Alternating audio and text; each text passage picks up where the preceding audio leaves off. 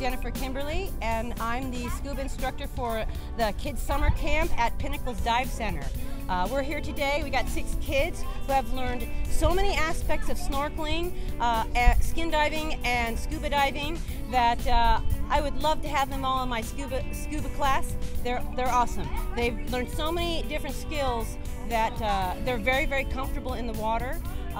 Every single one of them has done challenges. I give them challenges that they don't have to do, and one of the challenges is to take their mask off underwater and put it back on and clear it, and they can all do it. And some of them, when they first came here, could not do it.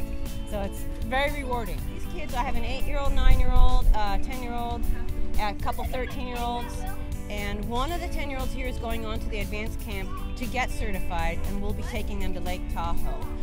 We recommend they own their own masks, snorkel, and fins, but we provide everything as far as the scuba equipment goes. The kids oftentimes, when they first get here and they see how deep the pool is, it kind of scares them. But what they learn is how to support themselves. They learn self-rescue, how to support themselves in the deep end, and they gain a great amount of confidence. And most of the times, those kids couldn't even swim to the bottom of the deep end, and most of them get to that point where they can do that. They learn to equalize their ears so that they're comfortable and not hurt themselves. They learn all kinds of things about self-rescue, what to do, what not to do.